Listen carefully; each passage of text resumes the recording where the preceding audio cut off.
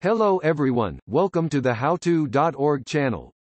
To change our Netflix password from a computer or laptop, we enter the official website, netflix.com. Then, we click on Sign In. We write down our email and password. Click on Sign In. Then, in my case, I will choose this profile. If maybe you only have one profile, you will enter it directly. Then, I pass the mouse over our profile picture. We click on Account. And here, we click on Change Password. First we write down our current password. Then, type twice a new password.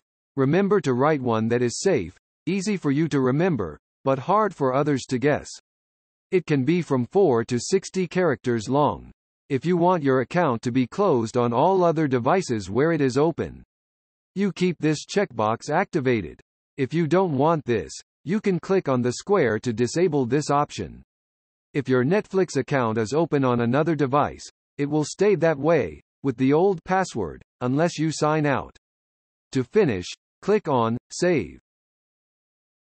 Now, if we're using our smartphone, it's almost the same process. We click on More. Then we click on Account. Here, we enter Change Password. In this section we will see that we must follow exactly the same steps as we did a moment ago. Remember, to finish, after filling in the fields, just click on Save. The change will be instantaneous. Thank you for watching our video, we hope it helped you a lot.